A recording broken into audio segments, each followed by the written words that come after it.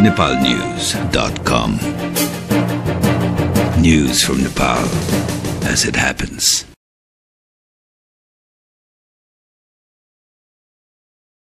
नेपाल राष्ट्र बैंकले नेपाल विकास बैंक लिमिटेडलाई टाँट पल्टेको बैंक घोषणा गरी बन्द गराएको छ। बैंक बन्द गराइएपछि निक्षेपकर्ताहरू बिचल्लीमा परेका छन्। यता नेपाल विकास बैंकका सञ्चालकहरूले आज एक पत्रकार सम्मेलनको आयोजना गरी राष्ट्र बैंकका केही कर्मचारीहरूको व्यक्तिगत स्वार्थ र अदूरदर्शिताका कारण प्रतिशोधात्मक तरिकाले बैंकलाई बन्द गराएको आरोप लगाएका छन्। विकास बैंकका सञ्चालक समितिका अध्यक्ष अमर गुरुङले राष्ट्र बैंकका केही बिकाउ कर्मचारीका कारण विकास बैंकको यस्तो अवस्था आएको आरोप लगाउनु भएको छ।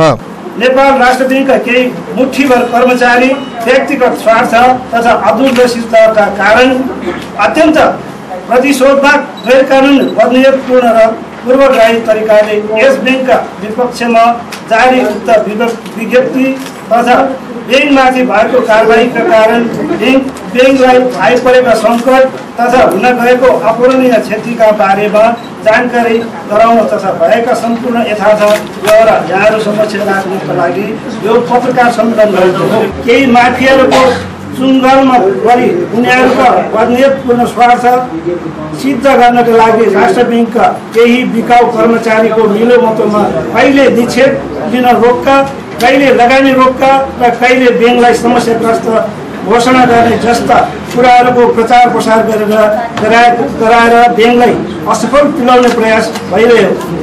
यस अर्थमा राष्ट्र बैंकले नै यस बैंकलाई धरायसी बनाउन खोजिएको भनेमा अन्त्य असत्य हुँदैन।